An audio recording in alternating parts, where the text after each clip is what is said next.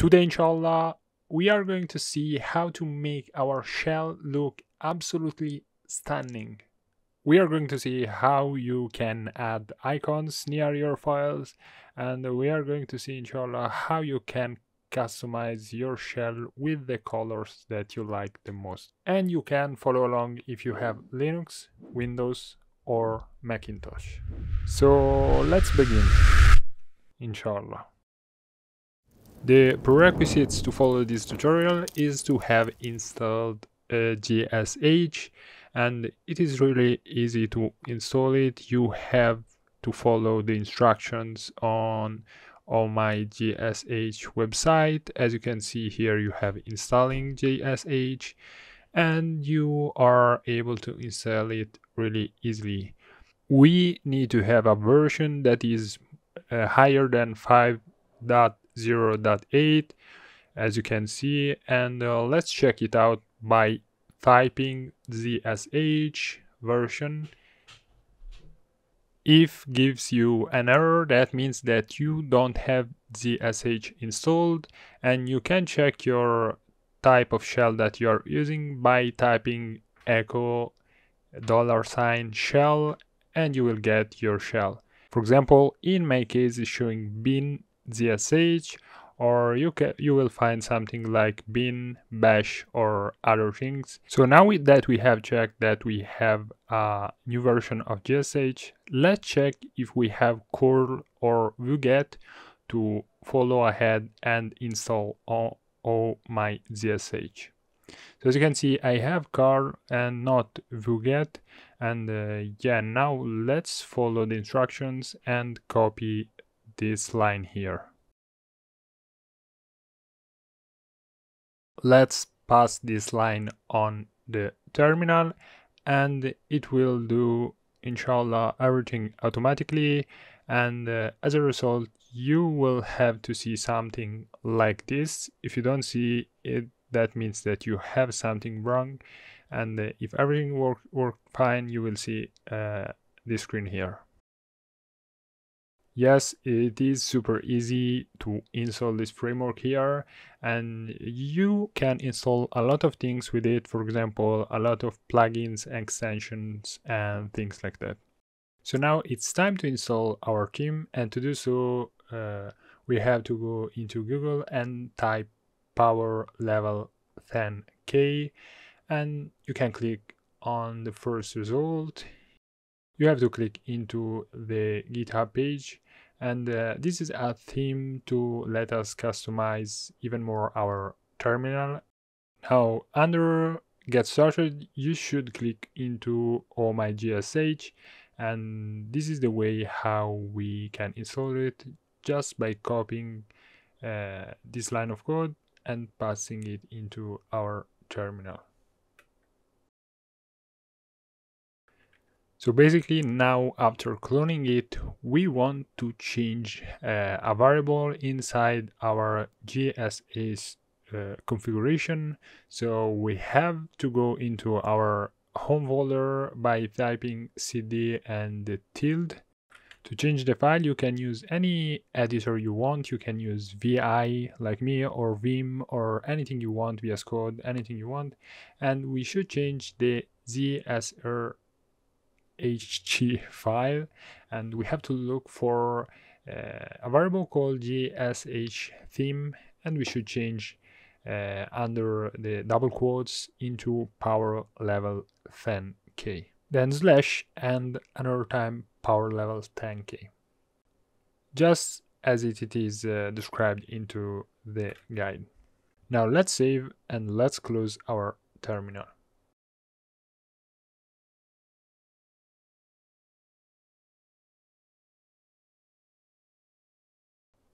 If after configuring powerlevel10k you find some issues regarding the alignment of the icons or the design, you should consider to change your shell, and this is what I have did. So don't worry, I have jumped a little bit just to show you my process after configuring powerlevel10k, And now I'm going to install a new shell, and I will show you again how you can configure powerlevel10k with those icons and all that stuff. I forgot one thing. Before you jump into another terminal, try to resize the font size, because sometimes it solves in this way. And there are some terminals that render better than others. And yeah, now I'm going to install 𝗧𝗏𝗘𝗦𝗧𝗦. So yeah, let's install it. If you're using Mac, you know the story. Just type brew install --cask 𝗧𝗏𝗘𝗦𝗧𝗏, and we are ready to start to install our 𝗧𝗏𝗘𝗦.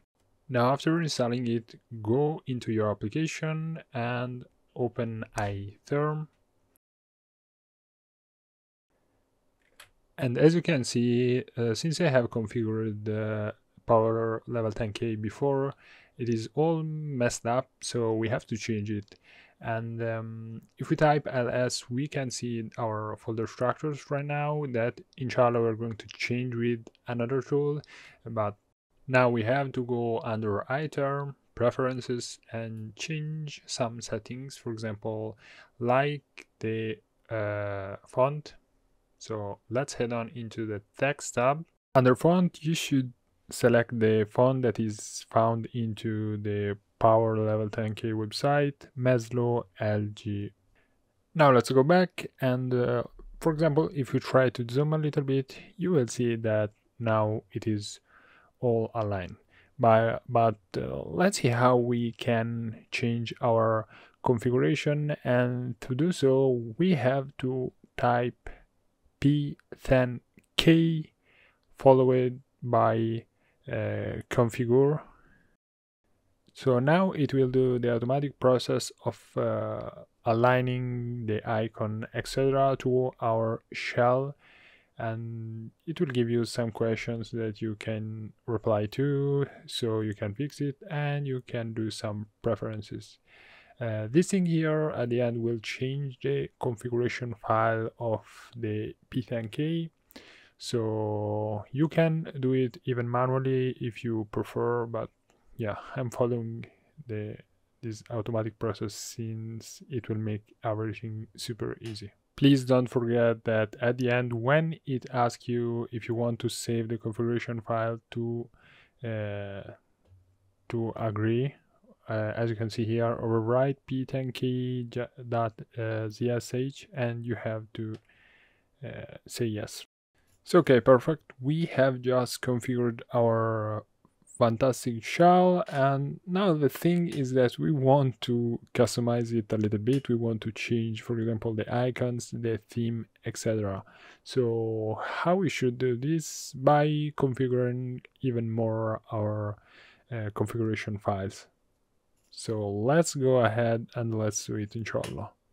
So basically you don't really have to do this command here, it's just to show you all the files, and we should change the 𝗑𝗏𝗘𝗦𝗧𝗏𝗧𝗔𝗬𝗏 file. I'm going to use Visual Studio Code, but you can use anyone you like. Since this is a big file, this is the reason why I'm going to use VS Code.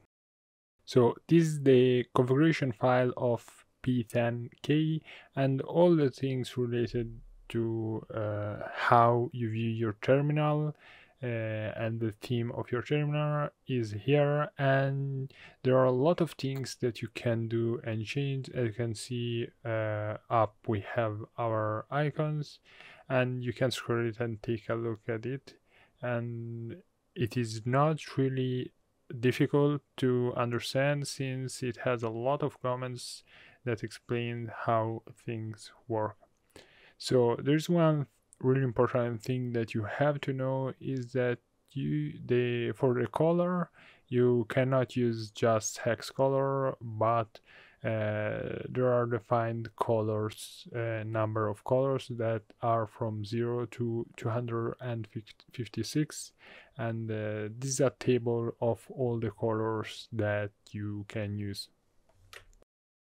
So now we want to change the color of our apple, the gray one with the black icon. So let's go into our file, and into the line 179. As you can see here, 179.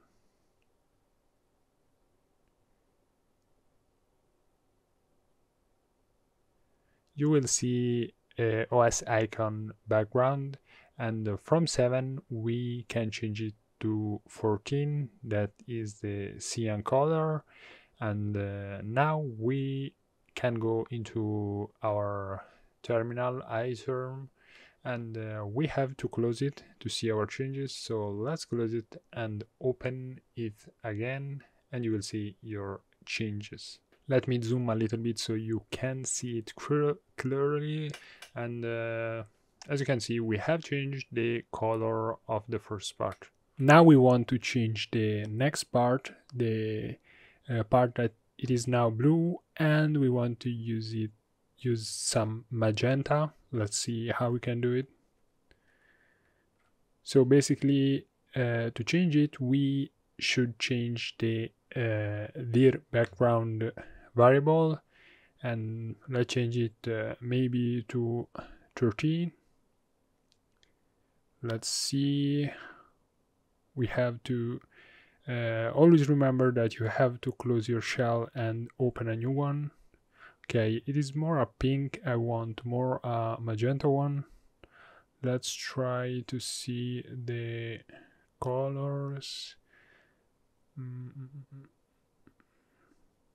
Probably I would go for a 200. I think it is better.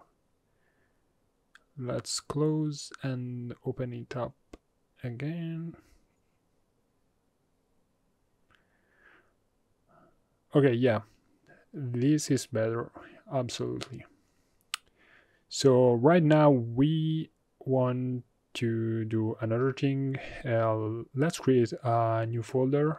You can name it anything you want, and we want to initialize it with GitHub. So if you don't know what is Git, you should check it out. You should install Git, because when you are on a Git project, it is really cool because it shows you the branch where you are, and if you have any changes to push and things like that. As you can see, it shows that we are into master. Obviously you should do git init to start your Git project, and we want to change that color right here. By the way, you can change all the icons. I haven't showed it in this video, but you can change your icons. If you want that, if you want me to show you this thing here, just let me know. So here on Git status, as you can see, under the I think it was the clean background. Okay, let's change it into the number 10, that it is lime green, and we have to close and open again our shell as we did before. So let's see our result. So let's navigate back to the folder where we have used Git, and as you can see, we have changed the color. So that's it, and now let's see the most important part and the most cool part, in my opinion. Now we want to change the color of our icons, and we want to add some beautiful icons near the folders or the files. To do so, we are going to use a cool tool called colorls that you can find on Google. It is made with Ruby, so you must install Ruby before. I'm not going to show how you can install Ruby, so please install Ruby before you can go ahead. We should type colorls in our search engine, and you should click on the GitHub link, and after you go into the GitHub page and you scroll a little bit down, you will see the instructions this is the final result, and down you have installation. If you click into the link, you will see the installation. So now we want to open our terminal, and before we go ahead, you should check that you have Ruby installed by typing gem, and if you enter gem, you will see that it is working, or you will get an error. So let's quit, and yeah, let's install colorls by typing gem install colorls. If it doesn't work, remember to type sudo before it. I have typed sudo, but now in the video I have skipped this part. So now we want to return back to installation and copy the fourth part, the source, the name, etc.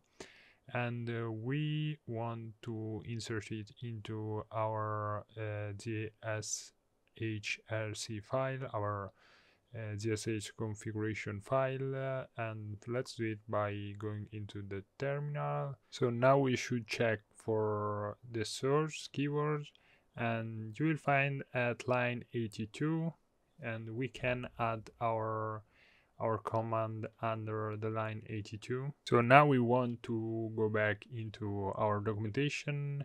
So now here we want to go a little bit down under recommended configuration, and we want to copy the first line, the alias, and inside the configuration file we want to look for the keyword alias. As you can see here, under this alias commented command, we want to add our the one that we have copied, and basically this command, it maps the LC to this colorls with these parameters. So let's open our terminal to try it out, and if we type ls, it is equal as before, but if we type lc, this is our final result. So, and if we type only colorls without parameters, this is what we see. So I personally don't like when I type lc that it shows all this stuff. So I'm going to change it, and I'm going to remove some parameters, and since I don't like the lc, I will change it to ls2. So now if I close and open back again my terminal, if I type ls is equal, lc now shows other results. As you can see, if you want, you can add your parameters after lc, so there is no problem for that. So right now I want to create some folders and some files to show you how it will look like with other files, so we can inshallah change the color of our files and things like that. Now, to change the color of these files, etc., and folders, the general colors, let's go back into the documentation, and here you will see, if you go a little bit down, a list of supported color names, and open this link here, and you will see all these colors that you can use. We should copy this line here, chippy, the name, etc. That will copy our dark color into the config colorls that we should create now. Okay, go into your terminal, and it's time to create our config.colors file and run the command that we have copied 2 seconds ago.